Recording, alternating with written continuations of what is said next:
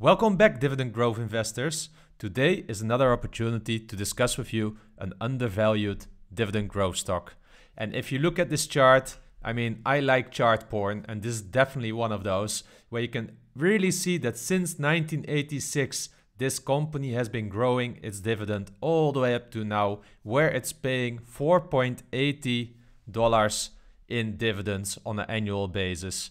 Their dividend growth track record has been really amazing. And as you can see, even during the great financial recession and the pandemic, it has been able to grow its dividend quite significantly.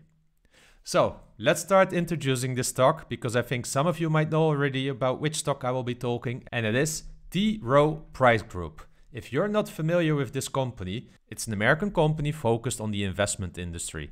It effectively provides mutual funds that you can invest in, for instance, to save for retirement. It also has some ETFs, and you can see that here when you go to their website. You can find actually all the kinds of type of mutual funds and ETFs that you might be interested in. And as you can see, many of these funds have really high Morningstar ratings, because it is really a high-performing company compared to BlackRock and also Vanguard. I wouldn't be able to say which the best one, because I think they're all three really good. But I can say that, for instance, T Rowe Price Group focuses more on mutual fund investing. And that's also what you can see here in the expense ratio. Because as an example, when you invest in ETFs from Vanguard, you're used to really low expense ratios. This is not the case, for instance, for T Rowe Price if you look at the mutual fund list. So having an expense ratio of 1.5, 0.8, 1.10 is quite common here in T Rowe Price Group. But that's also why these mutual funds are typically packaged via retirement deals and such. So I think it's good to know that. But this is also a much more profitable business than, for instance, when you think about Vanguard with really low expense ratios. But we'll see later also a little bit that it also has a cost, and I will show you that later when we are looking at, for instance, a little bit of the earnings and the net income statement. So this is what T Rowe Price is. It's really proud on itself, because it also shows here and it tells us that more than 17 equity funds have bet the benchmarks most of the time. I don't know if this is really true. I haven't done my whole due diligence here. So this is something, if you doubt about it, you should really further validate. But I have no reason why not to believe them, because having studied this company, it is really an investor-friendly company, a no bullshit company that actually builds a lot of trust with me, I must say. But it also wins a lot of prizes, because, for instance, now again, it received 24 awards for fund performance, and this is really a lot. And I also could see a little list here on, for instance, in Wikipedia, where in 2017 it was ranked one of the most admired companies. Well, I think for T Rowe Price Group, which outside of the dividend growth investing community and outside of America is not really known, is really a good deal. And what I really loved is also that in 2016 they won the prize for top companies for women technologists, and this is really something as well that I think is really good. And what they usually say is that women make better investors. So, you know, having, for instance, technologists or IT professionals, female IT professionals in such a company, I'm a big fan of those, and I would like to see more of that also in the companies where I worked or where I currently work. So, you know, this looks like a pretty well managed company, I must say, also when you look at all the track record and all the studies that I've done here. But that's why it's also important to be aware that there's a new incoming board member called Rob Sharps as CEO. From what I've understood is that he has already 24 years of experience in this company. So he seems to know the company inside out, which I'm a big fan of when we talk about this. Time will tell if this is a CEO that can also lead a company. I don't know how well articulated it is on investor relation calls and such. He didn't disappoint me, let's say, when I listened a bit into one of the most recent ones. So far, he seems to be having a good start, but he will still have a lot of time to prove his capabilities to us. Now that we know that T Rowe Price Group mainly earns its money via the funds it sells, and that is something that we call asset under management and the fees they take in on that, it is also important to know that if you analyze such a company, that one of the utmost important things is really their assets under management and the growth of it. And they have even listed it at its biggest risk in their annual report. So here it is. Our revenues are based on market value and composition of the assets under management, which are subject to fluctuation caused by factors outside of our control. This, I think, is really important, because what they are effectively saying here is that a lot is being based on investment performance, although I don't think this is really the most important one, because I believe they are really doing well, but mainly general financial market declines. So what happens, when there's a market decline, people pull out their money. They are afraid that they will lose more money. When they pull out money, there's less assets under management for this company, which pays their fees. So this is really, I think, one of the biggest risks for a company like T Rowe Price Group. And this is no other than, for instance, BlackRock. And the company is laser focused on this, and you see it all over through the annual report. For instance, if you go to the shareholder letter and you look at one of the first big sections, which is the financial results, you can already see here that the equity market appreciation was the primary driver of assets under management. So it was not necessarily new investment products being launched for them. It was not necessarily yet an acquisition, which will come in the books in 2022 after their acquisition of Oak Hill Advisors for, 4.5 billion, I believe I saw somewhere. So their performance last year was preliminary just driven on an increasing, let's say, S&P 500. This makes their business also really subject to external factors. And I actually treat it a little bit like an oil company. If the oil price goes up, typically the share prices go up of the oil majors like ExxonMobil and Shell. And when the price of oil goes down, you see that back in the share price. This, I believe, is no different for a company like T Rowe Price. And, that's also why they are reporting on it on a monthly basis. And you can see here already, like how asset under management has been performing since the end of the year. And we know that the stock market declined, right? So therefore, asset under management went from 1.7 billion to 1.5 billion right now. And we have seen this also when we look at the S&P 500 during February, it went also down. I expect this to go up again because on the end of March, the stock market started to increase a little bit again. Now, if we then also look at it from an earnings report, what they mentioned, you can see it here as well. Again, assets under management, you see US mutual funds, funds in separate accounts and such. It's all being analyzed and presented laser focus back to us as investor. So if we plot all this into the history, you can see here that in 2005, this company had 270 billion in assets under management, all the way to 1.5 billion now. And what you can see here, we know the great financial depression in 2008. It went from 400 billion to 276 billion. This is a major decline, right? So this also means that this stock, although it looks really safe from the dividend profile that I just showed you, is not for the light-hearted, because going from this to this is like a 30-40% reduction. And you really need to be able to stomach that because the share price will respond to that. Though, if you look at it from a pandemic point of view, assets under management just blew up, and we have all seen what happened to the stock market during that year. A lot of money printing, even the form of UBI in America, has really inflated the stock market. And we see that this was really good for T Rowe Price. So if we then look at the long-term share price development, you can see here in August 2008, on the brink of the great financial recession, the company was trading at around $60 per share. Then it went all the way in February 2009 to a low of $22.50 per share. This is almost, a 60% decline. Can you stomach this? This is really important for you to know if you want to own shares in this company. And we've seen it here as well, right? At the end of 2021, August, and then in October, it was still trading around $216 and now $150. If you're sensitive to price fluctuation, this might not be the stock for you because this happened more often. Also at the beginning of 2020, just before the pandemic, $133 to $97. Actually, if you look at this and you expect, for instance, a big recession coming up, I don't think we have seen a bottom here at 150. I think it can easily go to 100 and maybe even to 75 if we take, the stock price as an indication. And if it goes back to 100, we're talking here about a 50% stock price drop since the end of last year. It already did it with about 25%, so I hope that you didn't step in here if you own some already. On the other end, if you found yourself comfortable owning some shares at this price, then I guess with the dividend yield, you will find yourselves even more comfortable right here. So for me, this is really all what I want to say here from a risk point of view. And that's more related to the share price based on my analysis, much like an oil and gas company, I would say. On the other hand, I'm actually becoming quite a fan of this company because I don't care so much about the share price. One of the things I just love about this company is their balance sheet. Look at this. Cash and cash equivalents, 1.5 billion, yeah? Which is approximately, let's say, 8% of their entire balance sheet. Goodwill has heavily increased because of the Oak Hill acquisition in December last year. So that's why the balance sheet also increased a little bit. But from an asset point of view, it's now 12.5 billion.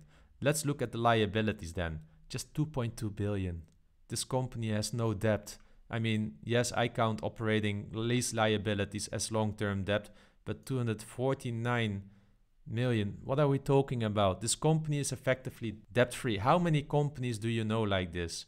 Maybe Microsoft, but it already started to take on debt. I don't know many companies.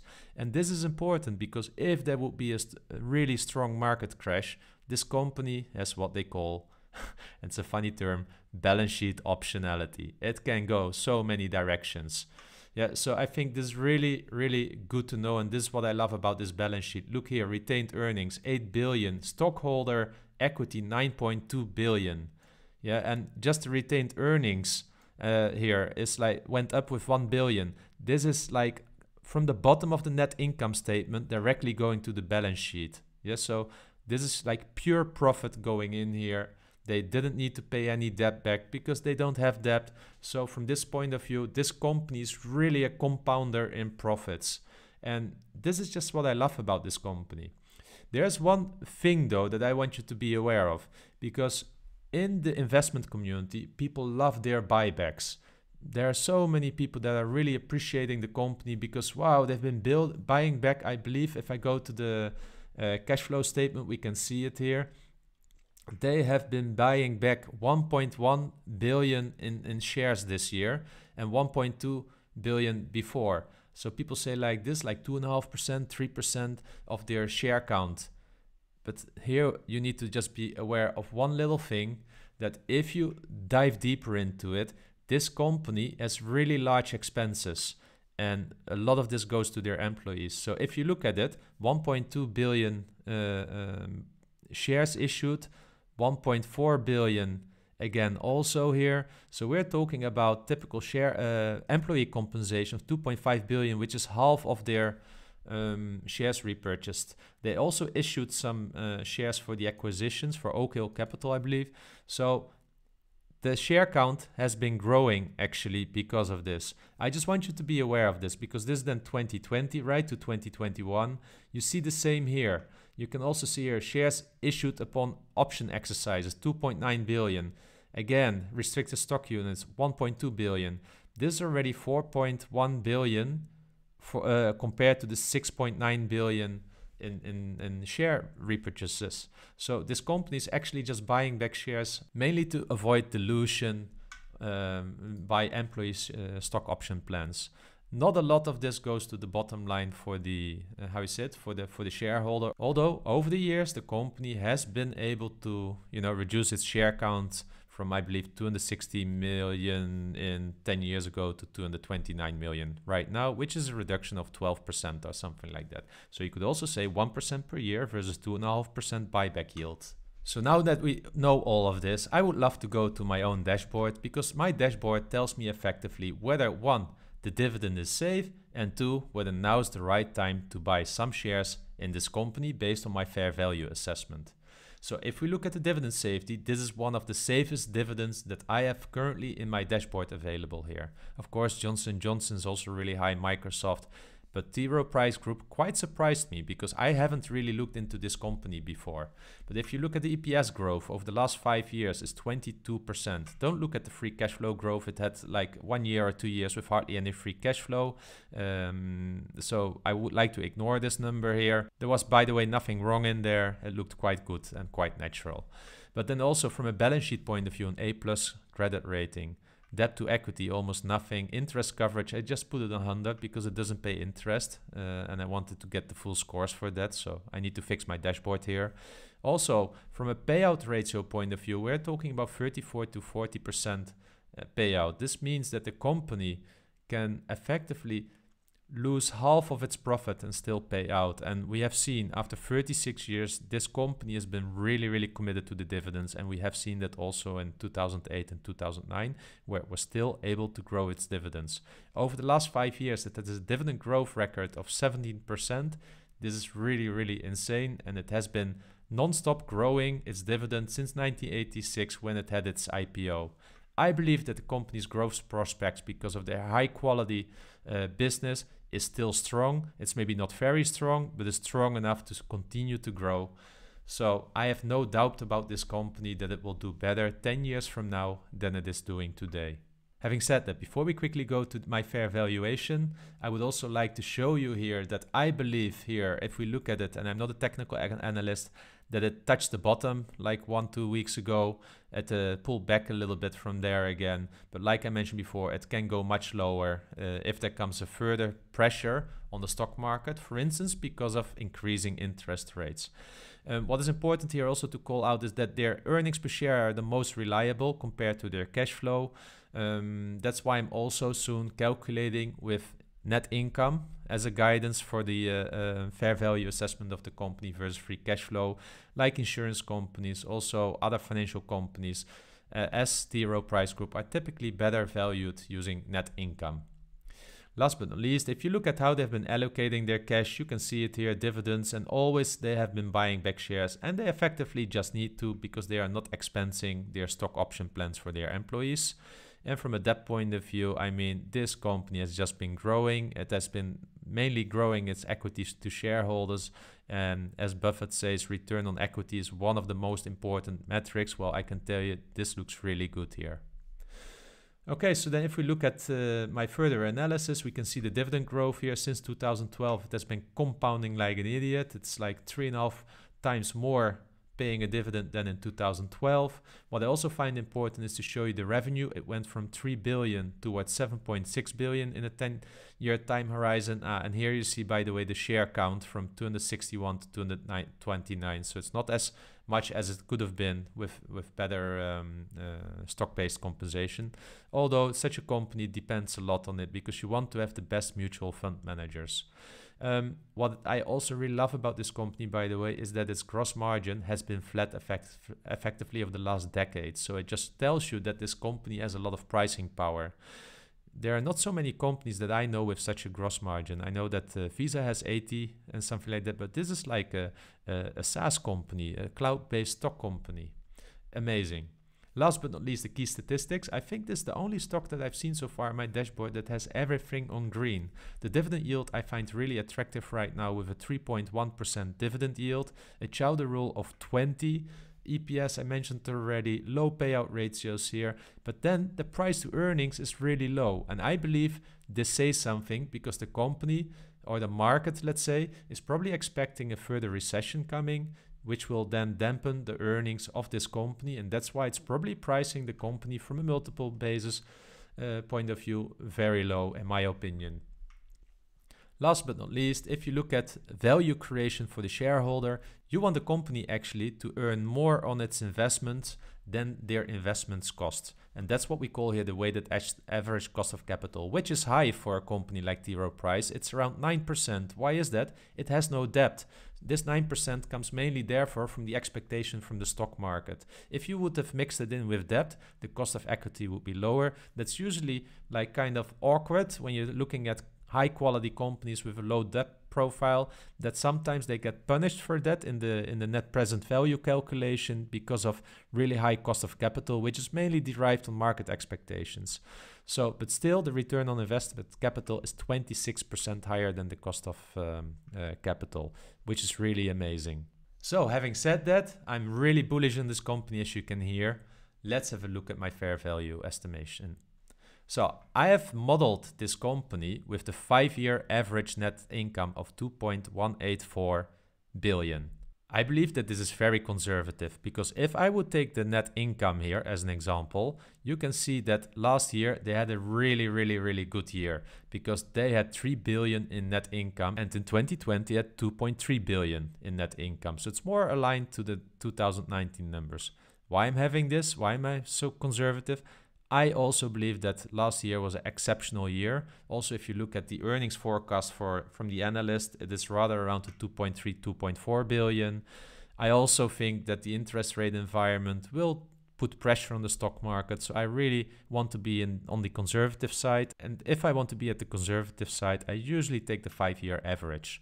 But therefore, I am less conservative also in the growth rate. I believe then that it can grow 7% annually over the next 5 years and 4% thereafter.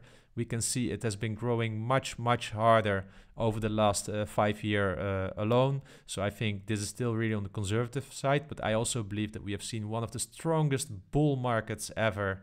And I also believe that the S&P 500 from a historical point of view is heavily overvalued. So I don't think that we can take the last 5 years as a guidance for the upcoming 5 years going forward.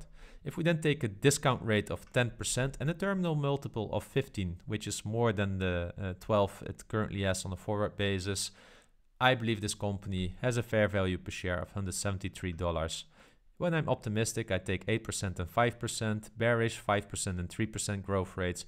All in all, the fair value of T Rowe Price, in my opinion, is $172. I believe I'm really on the conservative side, so if you model a bit with it further, it will probably go towards the 180, 190 or 200, even though I believe that the shares are currently 12.5% undervalued. And that's why I will consider buying some shares in T Rowe Price and initiating for the first time a position in this company in the upcoming week. So having said that, you know now what I believe this company is worth from a share price point of view. You can also see that I believe that this is one of the safest dividends that the stock market offers us at the moment, at least in the top 10%, I would say. But hey, if you're new to this channel and you would like to see more of this, check the video on the left how you can see how I value a company. I go a little bit more in depth in that. And check a video on the right, which is one of my other last videos that I think is worth considering for you to give it a look. Having said that, dividend growth investors, have a great weekend and see you next week again. Cheers.